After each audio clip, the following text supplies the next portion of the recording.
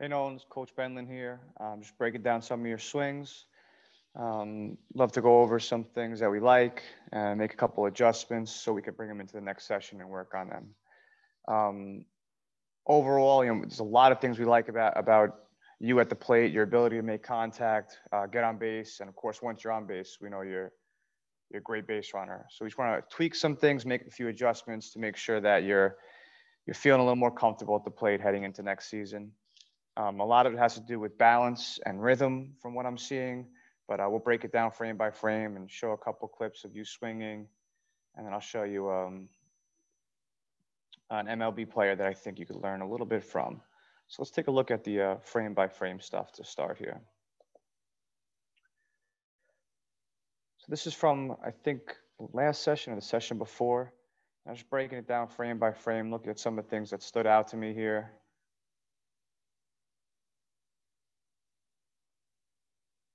Full swing here. Something that caught my eye immediately after looking at a bunch of your clips here is I want you to watch this front foot, okay? And it's pretty inconsistent where it lands.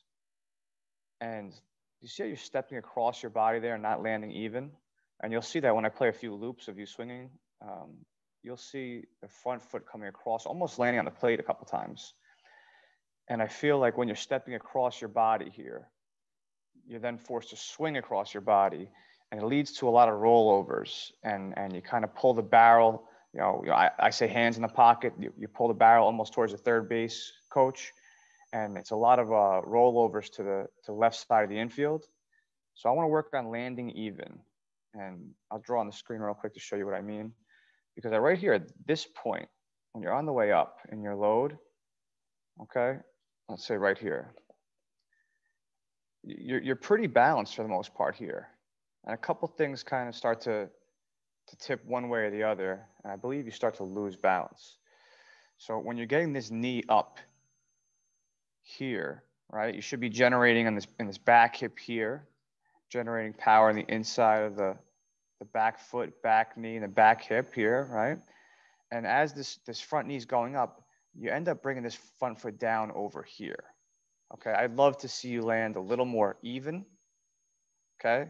Almost like where you are now, put it back down this way, heading towards the pitcher, not stepping across your body, because then what you're gonna do is these hands are gonna come this way, and it's gonna lead to that barrel coming with it, which is gonna expose you on the outer half of the plate.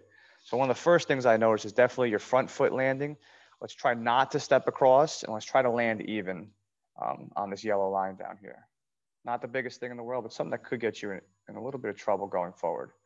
So let's make sure we land with that front foot even for now. Next thing I noticed is in your load, when this bat is coming back, right? So right before you get to that launch point and you're ready to bring your hands forward, right before it gets blurry right there, you see how the bat is pointed. I'll draw on the screen again. How the bat is pointed almost towards the other batter's box here.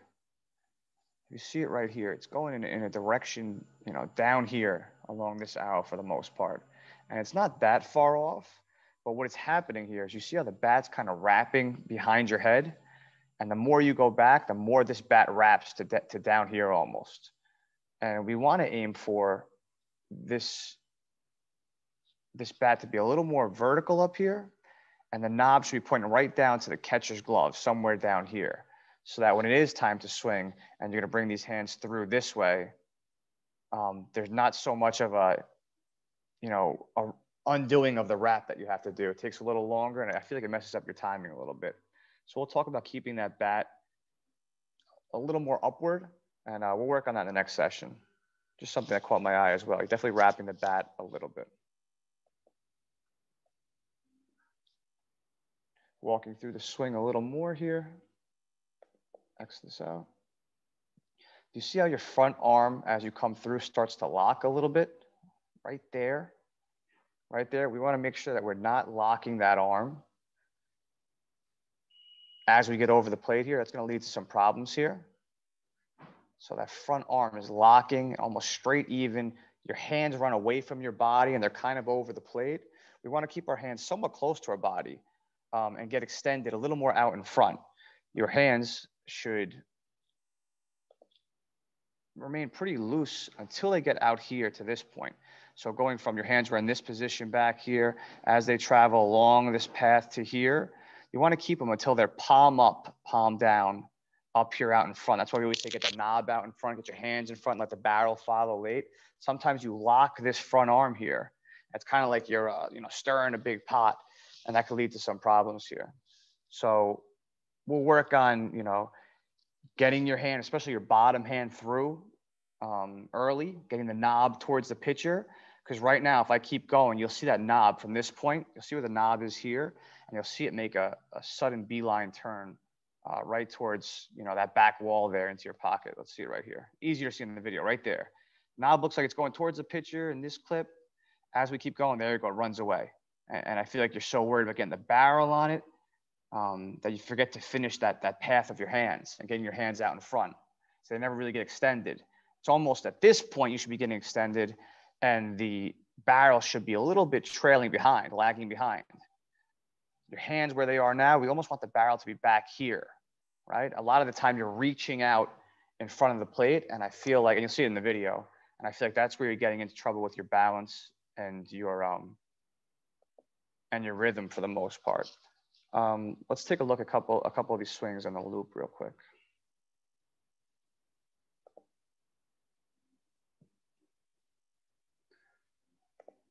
I'm just going to optimize my screen for the video. The words might get a little blurry, but you should be able to see the video fine.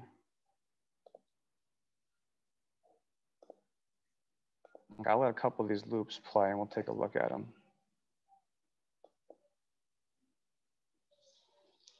So let's watch for that front foot landing. Let's watch for that bat wrap.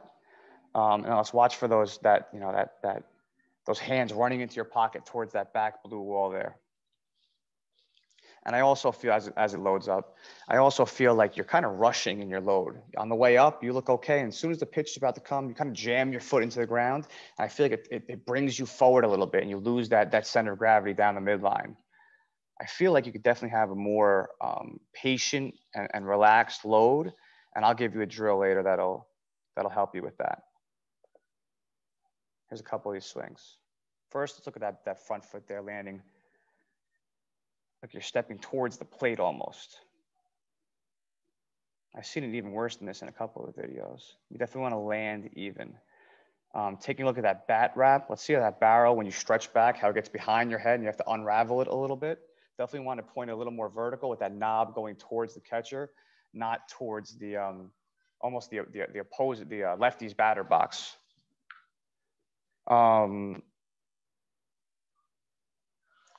And then watch that barrel turning over early as that front arm locks. There's a couple good swings in this one.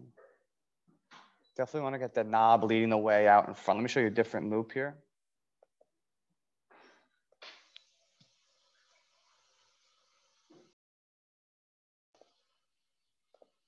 Let me pull up a different loop here.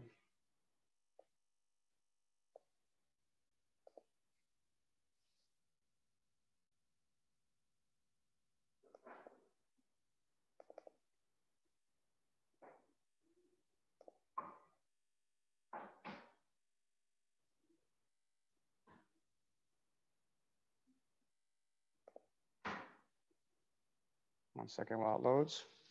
But you'll see again in this video, I feel like you're kind of in a rush with your load, a little more patience. Give time to build in that back hip, towards that backside, stay back, and let the pitch travel to you. Sometimes you're reaching to go get it. Here you go, here's another one. Stepping across with the front foot, we'll keep an eye on that. On the way up, it looks okay. And all of a sudden you jam that front foot down and kind of tip forward a little bit. It's leading to a lot of ground ball. I see you getting frustrated in the video even when I was watching this. And it's leading to a couple rollovers. We definitely want to stay back, let the ball travel to us, and stay balanced. So when we take that out of the equation and we go to the tee, I can pull up a video of the tee in a little bit. Some of the swings look a lot better because you're able to control your body and stay balanced a little bit more. I'll pull it up right now for this one. That's a nice piece right there though. Took that one to right center field. Here's the T loop.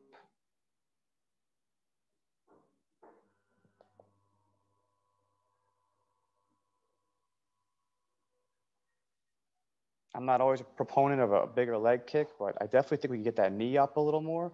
So you get on your backside and build power a little more. The point of the load is timing, and you're pretty good with your timing. Sometimes you're a little rushed, but definitely to generate more power. And I know we're still growing, getting stronger, but there's more power available if we stay back a little more. And we'll work on that in the next session. That's a nice piece right there. I like that one. Okay, so I want to show you a guy that I'm sure you know, Trey Turner. I want to show you some things he does that you can take a look at and see what I'm talking about with some of this. He's going to be a high leg kick guy. Now, I'm not advocating for a leg kick this high, but you'll definitely see how he generates a lot more power here. This is a slow motion swing. Front side's coming up. Watch how the knee gets pretty high. This is a little exaggerated. We don't have to go that high here, but I definitely think picking your knee up in your load a little bit more will keep you on the backside generating more power. Watch his knob lead the way. He extends through the baseball, right?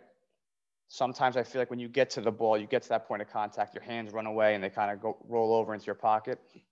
He's going to let his hands keep going, work his way through the baseball back towards the pitcher until they get extended in front.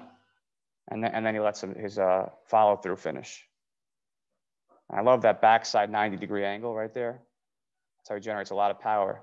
It's all about the hips. It's all about the hips. I have another video of him that's a little bit different. This is when he was coming up as a prospect. And if you watch his front side, I thought it mirrored your front side perfectly here. Watch. Leg comes up a little bit, goes right back down, right? And it's a lot of arms, a lot of hands. But once again, he's still getting through that baseball. And then I guess someone got to him. Here, I'll show that again one more time. I guess someone got to him and brought his knee up a little bit, got more power in the load. And that's where he started hitting the homers and hitting for more power numbers here. But I don't want to give you too much to worry about here, but just to review some of this stuff, your balance and rhythm in your load, maybe we're going to kind of test out a higher leg kick in the next session, exaggerate it a little bit just till we get, a little more from that load. That front foot landing, right here you see it in the picture, landing, stepping across. Here, let me fix my screen. Stepping across, right? We're gonna land even. And then the path of that bat, having the knob point towards the catcher, not across wrapping the bat, and then getting the knob leading the way towards the pitcher here. A drill that we're going to work on, I can show it to you. We did one of these in the last session, the walk it out drill, where we got in our set. We took one step forward as our hands went back, another step forward, a third step forward, and our hands kept going back till we got to that launch position, that stretched out position. And then we threw our hips first and the hands followed. That walk it out drill, I think, will really help you. Definitely to generate from your hips, separate the load from the swing and keep that bat back, the hands back, not wrapped, and then going with the hip first, then the hands. And then there's a pinch drill I'm going to show you that you pinch your backside in, your knee up, and you exaggerate that front leg up, hover over that backside, build balance, build power, and the front foot comes down. And that next drill, I'll write it down on my notes here for you, that we'll work on the pinch drill in the next session. I hope this helps. I know I'm throwing a lot at you, but we'll be able to walk through this in the next session.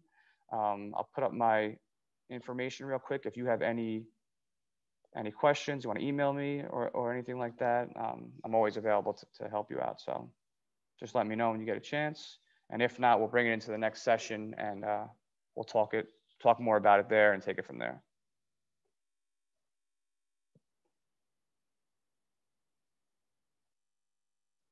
Just let this load up in case you want to send me an email. I also put my Twitter link in there in case you want to see any of the videos that we're working on. As far as a lot of the stuff I use in the sessions on the TV screen, I have a lot of those links from my Twitter feed. Right there, CoachDavidBenlin@gmail.com. And let me know if you have any questions. Okay, I'll see you at the next session.